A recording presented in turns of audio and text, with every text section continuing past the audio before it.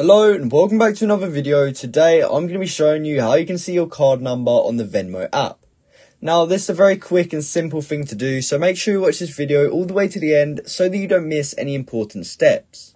Now the only way in which we're going to be able to find our card number is to first go onto the Venmo app, and then once you have done that you want to just go onto the section where you can see all the different cards that you have, and then from there you want to just click on whichever card you want to find the card details for. Once you've done that, you should see a screen that looks something like this. And as we can see at the bottom, there is an option that says virtual card details.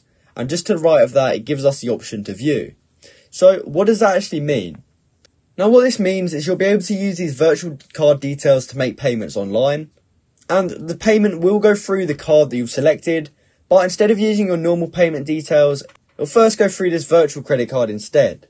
But please note, you will need to confirm the last 4 digits of your social security number to view the virtual card number, expiration date and CVV. And this is because of security reasons.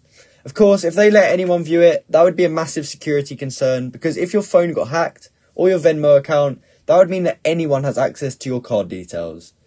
So you can be happy knowing that all your details are safe. So that is the only way in which we can see our card number on the Venmo app. I hope you found this video helpful, and if you did, please comment down below to say this video helped you out, and like and subscribe for more content like this. Thanks for watching.